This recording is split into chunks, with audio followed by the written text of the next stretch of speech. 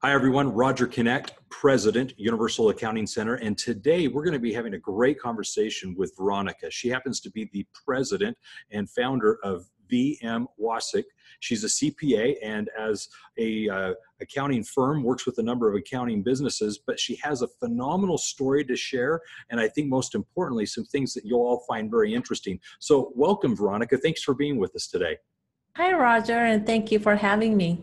Yeah, this is great. Now, Veronica, you and I have known one another kind of in passing for the last number of years. I've seen some exciting things that you've done recently. And so eventually I want to get to those, but I just want to thank you for the friendship and the interactions. It's always nice to find one another at conferences and see a familiar face, isn't it?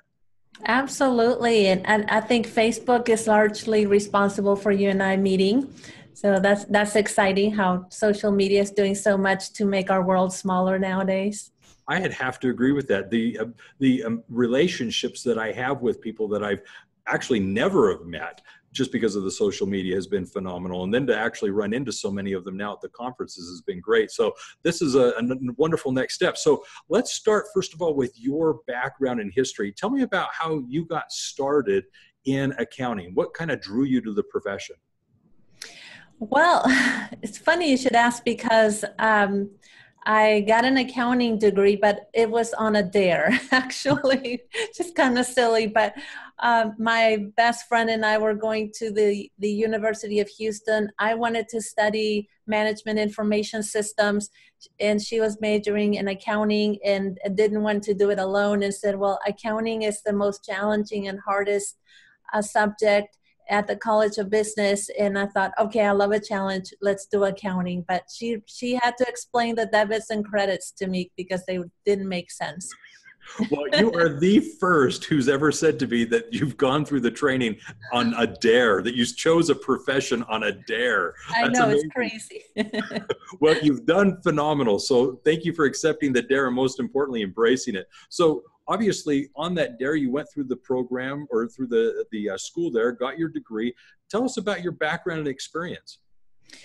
Sure. So I went to work for, back in the day, it was called Coopers & Lybrand. Now it's PricewaterhouseCoopers, and that was just straight out of college. I worked for them for 4 years. So I did the traditional stint of working in public accounting for 4 years, and then I went to work for a client and then held positions in the corporate world as well as in public accounting, kind of flipping back and forth because I would get bored with doing each one. Boredom set in. So that kind of pushed you to the next thing. That's kind of funny. All right. So with that, I'm curious, what's the love that came for accounting? What did you find that you enjoyed most about it? It's funny because I know I have been asked before, do I love accounting? And I know I have answered no, that I didn't love it. But I think for me, it's not so much the traditional accounting and the dealing with the numbers as much as it is an opportunity to solve problems and to improve things. So whether it's improving accounting processes, implementing technology, doing things more efficiently, and ultimately, and now what I see my role is in solving problems for our clients. So I think it's really more an opportunity to solve problems, to take the knowledge that we have and use it really outside of the accounting. So using the accounting as a foundation, because accounting really touches so many areas in a business. So taking that foundation and then applying it to the operational side of a business. You know, that is wonderful. And one of the things that came to mind as you were sharing that is the friends that I have that are accounting professionals that love the games of like Sudoku or puzzles. That's something they just naturally are drawn to and find joy in. So as you're describing that process, that's one of the things that came to my mind. Now, one of the things that I want to hear then is what drew you to then starting your own business? Yes, I'm really an accidental entrepreneur because I didn't ever see myself as starting my own business, but the Great Recession had other plans for me. So in 2008, I lost a job, had reached a fairly high level in my career, really wanted to then transition into being a CFO, but the recession happened, lost that job. I went to work in public accounting. I figured, okay, I'll do auditing again. Surely companies need audits. Well, I was wrong. And so 8 months later, lost that job. And I really didn't want to be in a situation working in the corporate world where I wouldn't have resources as a controller or accounting manager. I wouldn't have the resources to really get my work done and have people to support me. And I thought, well, I really don't have anything left to lose. I think I'll start my own business. And so that's how it happened. It was just very accidental, really reinventing. I think many of us from 2008 forward as being products of the Great Recession, we're reinventing ourselves and finding new ways to really make a living, because it was tough for many of us. You know, I think that is a story that many can identify with. And whether it be specifically back in that recession period or even more recently, I do find that there are a number of people who aren't necessarily drawn to starting their own accounting business simply because that's a passion or something they had on their bucket list that they ultimately wanted to become that entrepreneur. Most accounting professionals do have that risk aversion. And so to find themselves all of a sudden now branching out on their own, starting their own business, needing to go outside of the comfort of just doing the work to now finding clients and working with business owners, it is that stretch, but it's something that so many have done. And like you explained, sometimes it's not out of want, it's out of necessity that you're driven there. And really, sometimes that's the biggest catalyst to success is you've got to make this happen, and therefore you do everything to make it a success. So congratulations on, taking that risk and making the most of it like you have. So here's the question that I think is appropriate at this point, which is, having experienced what you did and gone through what you had, what advice would you have for someone who's in that position of starting their own business or considering going out and having clients of their own? Yes, that's a great question. And I think number one, and it is the thing that I experienced the most, was fear and insecurity and what am I going to do? And when I started, we didn't have Facebook groups. YouTube wasn't what it is today. There's so many more tools and content now to help you, but just get past the fear and the insecurity and the self-limiting thoughts and do it anyway. That's what I had to do. Just do it anyway. Act like as if you have no choice. And second is educate yourself. You have to have the training. I'm a big believer in training and certifications and positioning myself as an expert. That has helped me tremendously in my business of positioning myself as an expert, differentiating myself. And that would be another piece of advice. Be different, do something different, find a way to communicate what you do differently than just, I do bookkeeping, I do accounting, I do taxes. Think about really what your prospective client values, what do they value, and it's mostly emotional. Whether it's they want peace of mind, they want to know that their books are clean, so they can rely on the numbers, so they can grow their business, so they can sleep at night. They want to work with an expert and feel like somebody's taking care of them and paying attention to them, answering their questions, even returning their phone calls. I mean, just even small things that you can do to differentiate yourself, to be different from everyone else. Because I have a saying, Roger, if you don't differentiate yourself, all you can compete on is price. So those would be my biggest pieces of advice for someone starting. That is great advice, because you're right. When it comes to marketing your services and finding clients, you've got to say more than you're an accountant or a bookkeeper. Those come not so much with stereotypes, do I want to say, but they do come with this understanding of, okay, well, I think I know what you do. And I think that how that will benefit me or work with my business is such. And so what we want to do is break through that paradigm and really help them realize that we have so much more to offer as accounting professionals and really can make a difference in their business. And when you can differentiate yourself as you described, when you can specialize, many speak of going into niches, all of these things enable you to resonate more comfortably with your potential client base. And especially if you're appealing to your ideal clients, really give them reason to think that you're the expert that they need to help them run their businesses more profitably and successfully. So very well said. The other thing I think that you mentioned that I would agree with is that this is an emotional sale. So much of the sale actually occurs where clients are doing business with you, not so much because of the skill sets you have, but it's because of the rapport that you have. You're helping them feel at ease talking about their business. They're comfortable bringing up things that they may not be sharing with other individuals, but yet you're the accountant, you know the cash flow, you know the financial situation. And then the other thing that I love that you shared is the fact that for the essence of confidence, the ability to hold your head high and look a business owner in the eye and say, I can take care of your business, that oftentimes does require getting the training, the certifications, so that you know you can offer the premier services that your client needs. You're not winging it, you're providing a quality service that they're paying for, and they have that expectation. And so that's very important. So seeing you at the conferences, I know you take seriously staying on the cutting edge, being relevant.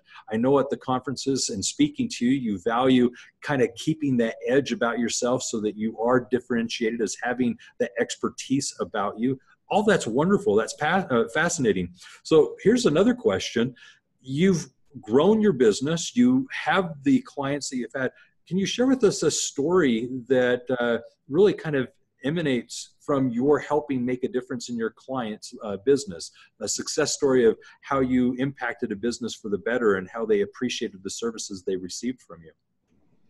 Absolutely. And there's so many I could tell you about. But there is one in particular that really resonates with me, and it's because of a client that was a victim of embezzlement, which turns my stomach every time that I hear that happens, because it's just so, I think it's just so horrible when someone violates that trust. But this is a client that had an $8 million embezzlement over a few years. And this was their in-house bookkeeper that perpetrated the embezzlement. She had, I think, 5 or 6 different QuickBooks files set up for one legal entity. So she had everything so confused and convoluted that the company owners couldn't make sense of it. And I said she was busy all the time. She was busy photoshopping bank statements and things and just taking money from the company. So thankfully they found that was happening, dealt with that, got rid of her, of course. She's now in prison. But they hired me to first take all of the QuickBooks files and make one file out of it. So essentially, like, take the mess that she had created, make it one file, clean it up, and then help them to continue going forward. It involved training their employees around best practices, internal controls. I mean, it was, people were doing all kinds of things, and I think they had 30 users on there. This was QuickBooks Enterprise. They had 30 users. Everyone was doing something in QuickBooks, had to get all those people out, train everyone. And then they hired a new in-house bookkeeper, worked with her, trained her, helped them set up best practices. And over the years, just continued to work with them, reviewing their books, just providing help to them. And just to see them now, several years later, how they have grown and how the financial side of their business has really become so strong as compared to those years ago when it was just this giant mess, and they felt like victims. Now they feel in control of the financial side of their business. And it's just so rewarding to be able to have that impact on a company that they were just so victimized, and it was just such a horrible thing. And I mean, just somebody to steal that much money is just unbelievable to me. Well, thank you for sharing that. I think it's something that we can identify with, if not just the embezzlement side of it, but the fact that there are businesses out there that need quality services, and you've provided that. Just on a personal note, when you said it made you physically sick, you're right. Hearing that story is sickening. Mhm. And Yeah. too often I've had that same experience working with business clients where they have just a horrible experience with the accounting profession. And so I think it just speaks to the need for us to offer quality services so we don't give a black eye to the profession. We can go out there and give the business owners the quality information they need to make more intelligent business decisions. And I'm sure that was a daunting task. I'm sure that was just kind of a overwhelming experience. But in the end, years later, look what you've accomplished. And I'm impressed that you've still got them as a client where you're obviously continuing to serve them and they see the value in it. And I'm sure they appreciate it after that whole embezzlement Yeah. situation. Yeah. Yeah. So here's a great question. What advice would you give to a business owner of an accounting firm, someone like yourself, a peer, who has found themselves wondering what next in their business? What advice would you give to a peer about their own accounting firm? If you've been in business for a while, I think we have to look at where are you in the business. So have you already implemented technology and apps into your business, and are you in the cloud? So that might be a step that you need to take to really modernize your business, modernize the way you do business. I think there are still many accounting firms doing business the old way, very paper-based, very inefficient. And so let's look at bringing efficiencies into your business. The other is your role in your business. What are you doing to really work on your business to be the CEO of your business instead of being a worker in your business? And whether you might be by yourself, working by yourself, what does that look like? Do you need to hire other people so you're not working so many hours? And then the other is systematizing your business, which is something that I have done over the years, which has also helped me to be the CEO of my business and not a worker in my business, is building out the systems and processes, finding ways to work smarter and not harder, to really have a system in which my employees follow my system of doing business. That makes it much easier for me to hire people, to train people to run the business efficiently, because we're working around the systems and processes instead of each person being what I call a worker, like we're all just working, and not really being efficient and organized in what you do. Very well said. You know, one of the things that we stress here at Universal Accounting Center is the idea of mapping the business, and it's focusing on the three key areas of the elements that need to be in place in every business. And it's marketing, accounting, and production. Marketing being the means that you're going about to acquire the new clients, accounting, the services you're choosing to offer your clients, and production, which is the efficiency that you mentioned as you're looking to onboard clients, do the work for the clients, and retain them as clients. So I like how you emphasize that you're trying to create an environment where you're not so confined by the day-to-day operations. You're more managing the business and kind of liberating your employees with this workflow. So that's very well said.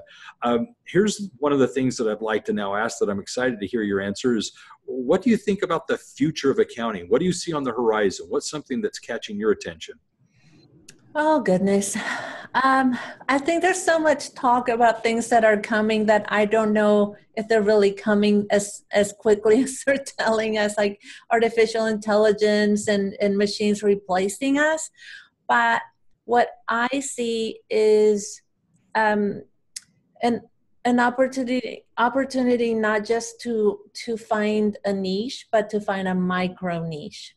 Hmm. So to not just work with for say e-commerce sellers, for example, which is something I'm starting to do, but perhaps online sellers that use a particular app. So to really make it a whole lot smaller of a niche and just become very, very knowledgeable in that area. The QuickBooks Live Bookkeeping, Bench, any of these other bookkeeping services they can't compete with that, because they're going after the just general businesses, service-based businesses. They won't be able to compete with that level of expertise. I think the other is advisory. There's a whole discussion about advisory services. That there's a huge opportunity to do that, but we need to find what that means for each one of us. So instead of thinking that you're supposed to be doing this kind of advisory, that kind of advisory, finding what that means to you, what is your level of expertise or knowledge that you have, what comes easier to you in terms of having these discussions with clients.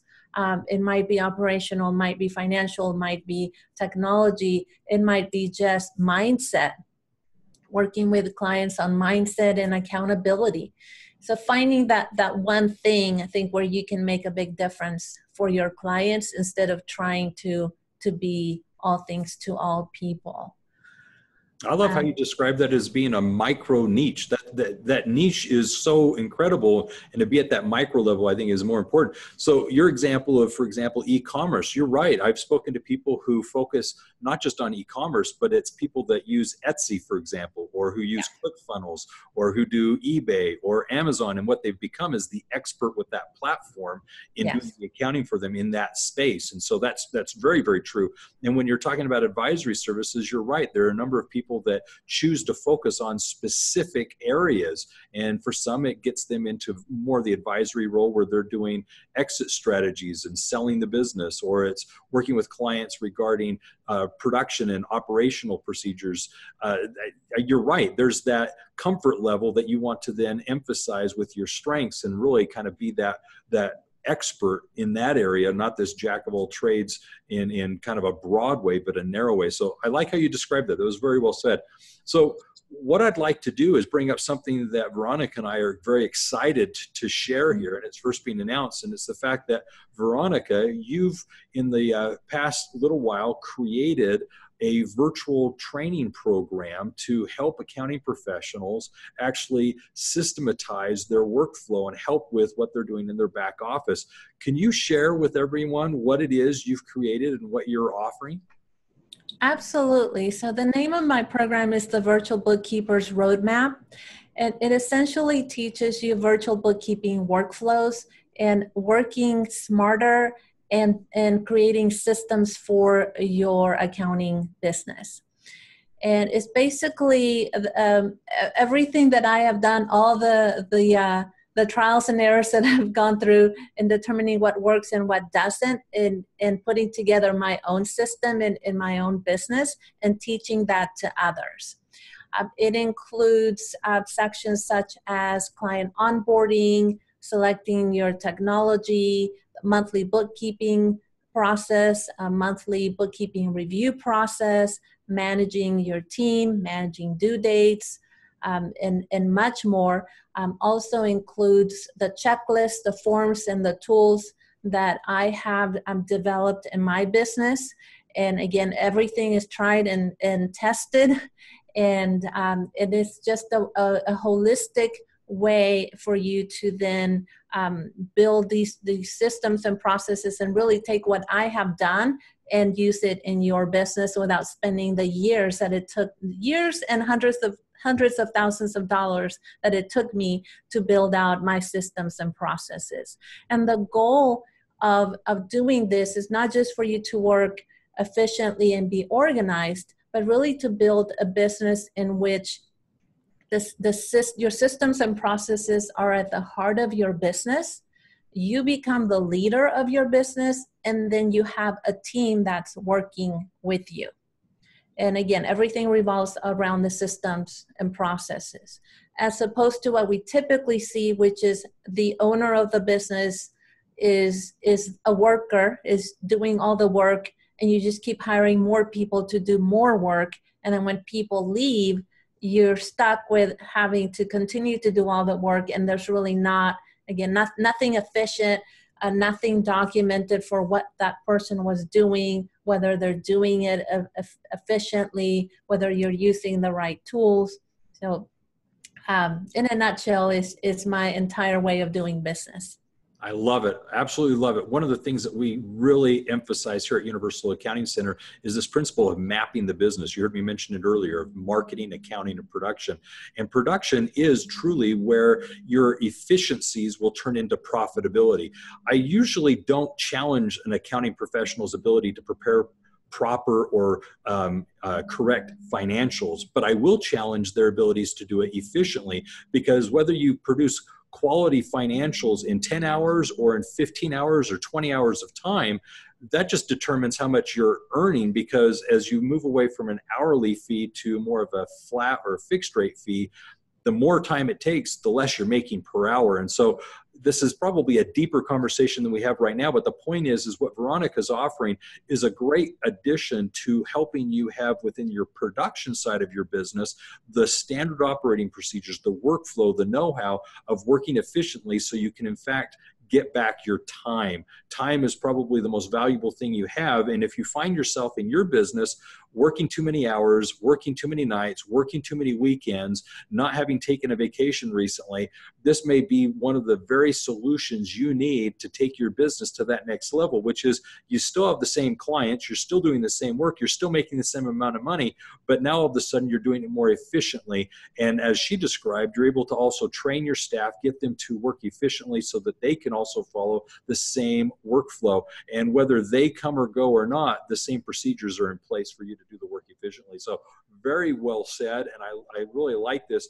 What we're going to be doing is sharing some information about this below in the description so that you can learn more and take advantage of this wonderful opportunity to really add to your business perhaps the very things you need to improve your profitability, your enjoyment in the work, but also improve the relationships you have with your clients, because you're going to be able to then pass this through to them, giving them the information they need in a very relevant way. So here's the last thing I'd like to ask Veronica. What parting thoughts would you like to share? What more would you like to add to this conversation?